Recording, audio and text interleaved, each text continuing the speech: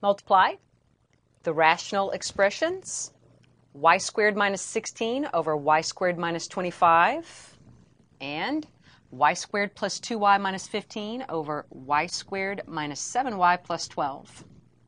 Now, before actually multiplying, let's factor each of these and see if we can reduce before writing that in a product form. Starting with our first numerator, it's a difference of squares and factors as y plus 4 times y minus 4.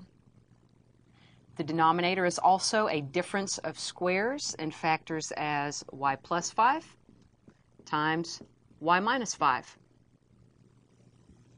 Looking at our second rational expression, the numerator, if it factors, will factor as the product of binomials.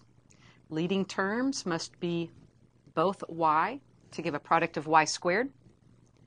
Factors of negative 15 that sum to 2 are plus 5 and minus 3.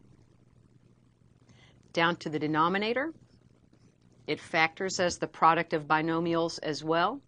Leading factors are both y. Factors of positive 12 that sum to negative 7 are a minus 4 and a minus 3.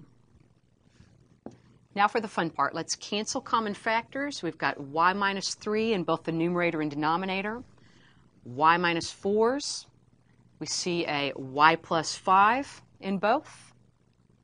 That leaves us with a numerator of y plus 4 over the denominator, y minus 5. So after multiplying, or actually even canceling common factors, writing this in product form, we get a y plus 4 over y minus 5.